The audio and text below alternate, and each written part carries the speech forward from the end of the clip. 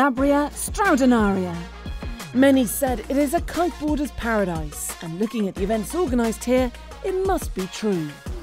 The International Kiteboarding Association has been coming to Hang Loose Beach for well over a decade now, and the spot on Italy's southwest coast has witnessed the development of kiteboard racing over the years.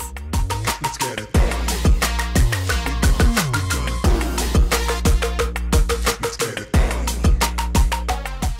This year, it was the Youth Worlds for riders under 21 years old, and although the extreme heat that had been torturing all of Europe was even more brutal in the south of Italy, there was glamour racing and a buzzing atmosphere as 86 riders from as far as Colombia, Cuba, New Zealand and even Tonga were jumping into action.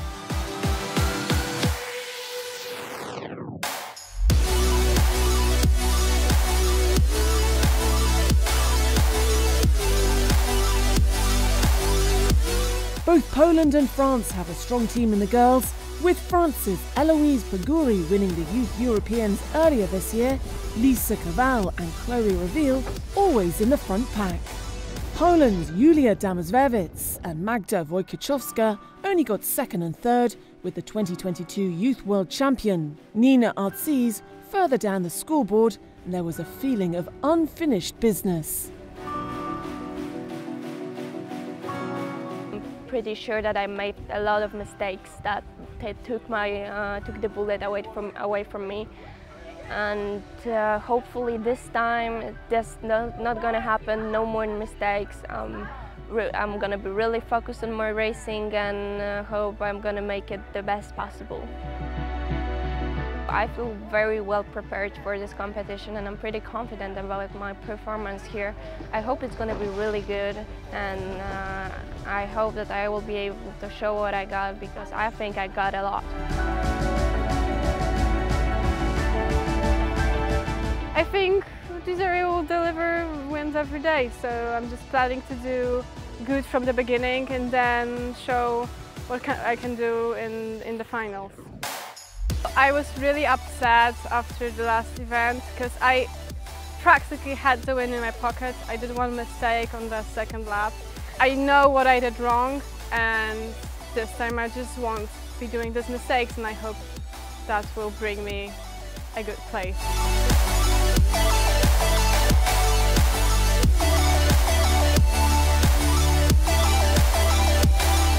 A Youth Worlds is where new faces appear and where progress is clearly visible. With surprise appearances from Argentinian rider Catalina Torienzo, French riders Lisa Kaval and Chloe Reveal, and Turkish rider Darren Atakan, we've had some exciting switch-ups with new faces at the top.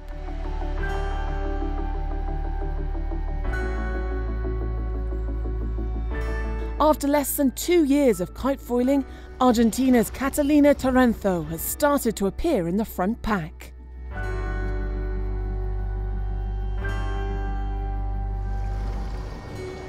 It's super cool when hard work pays off.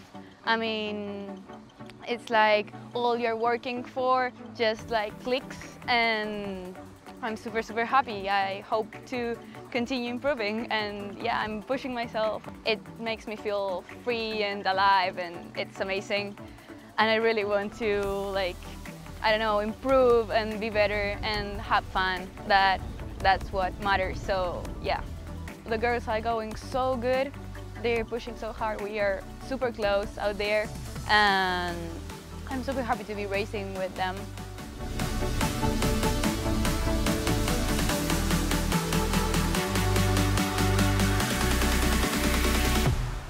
Catalina was joined by a highly promising new generation of kite foilers appearing from the Americas, including Brazil's Lucas Fonseca, Marcos Rodriguez and Vitor Filho, Colombian riders Mari Prevo and Jean-Paul Villegas, as well as Adriano Castro Ortiz, representing Cuba for the first time ever in Formula Kite.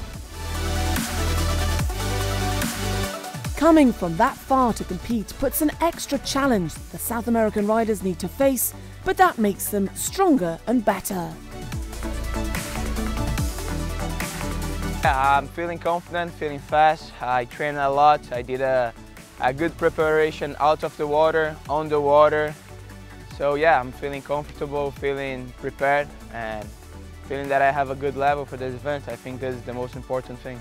We're really far from home, we're really far from our family, from our friends, our culture. So we always miss this a lot, but I think that when you have a dream, when you want something, you need to lose something so you get new ones. We do like our new family here. I have a lot of friends that they're like almost my brothers, so we have the bad things, but we have a lot of good things too. The Asian boys were on fire right from the start, with Singaporean Max Meda and China's Cuban Huang dominating their respective heats.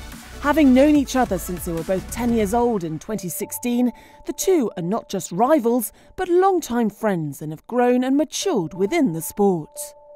With the boys' fleet being split into heats, expectation was high for the day that the two would meet when the fleet was split into gold and silver. It was Maida that came out on top, but Huang didn't seem to hold hard feelings.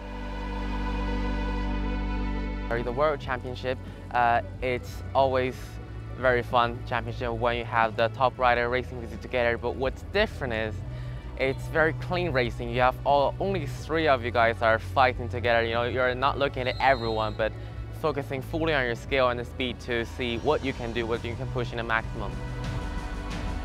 When you're thinking these are the same age as you guys, this is nothing about political, nothing about the score you're fighting, but just the pure racing, the pure enjoyment you're doing. And you know, in a racing course, we're competitors, but after that, it's a really good feeling when your friends talking together.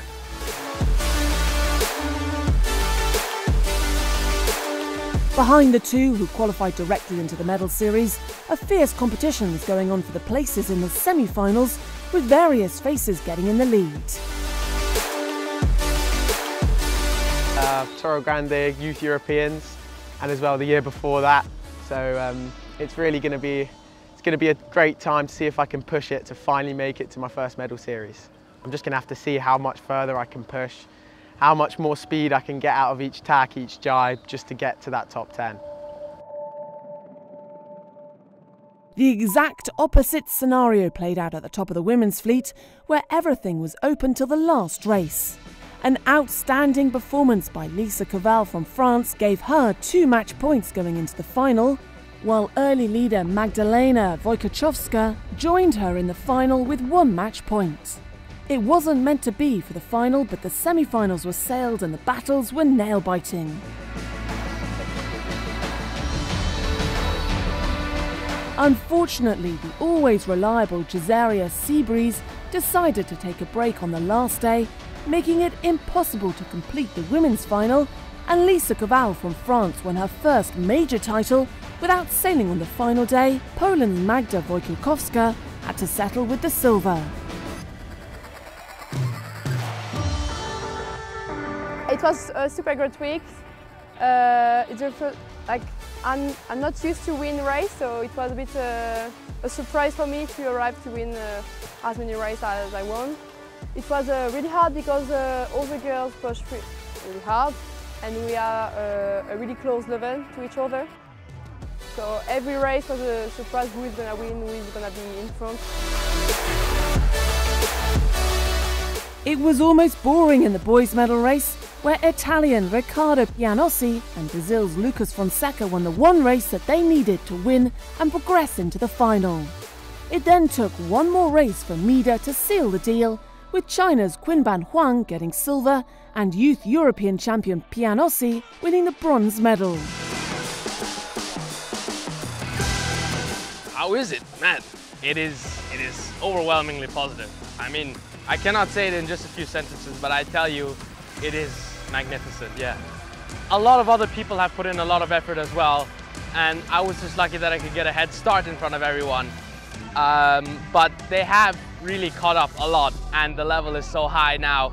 It makes it really worth it to come here and compare yourself against everyone else and see where you stand, because it's so competitive right now. Going away from Italy, I'll be learning my lesson about staying mentally focused all the time and keeping that laser focus no matter what the situation, and never giving up. It was a hot, action-packed event under the extreme heat, and the kids were on fire. There were new faces from all over the world and blazing performances. With such a strong level across the fleet, many of the riders can't wait to see what they can do on the world stage, battling with the best in The Hague next month. Watch out, world! A new generation of kite foilers are coming.